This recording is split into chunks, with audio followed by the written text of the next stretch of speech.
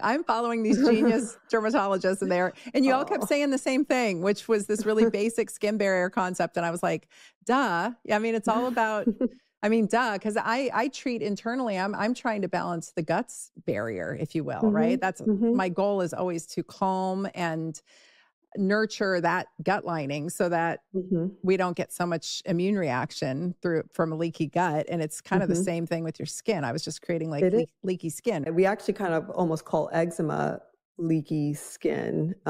People with eczema-prone skin also have just genetically, they're missing certain proteins in the skin barrier. And so their skin is just unfortunately more compromised. And so it's easier for things to get into the skin because it's more leaky, and it's easier for bacteria, like unwanted bacteria, like staph bacteria, to hang out.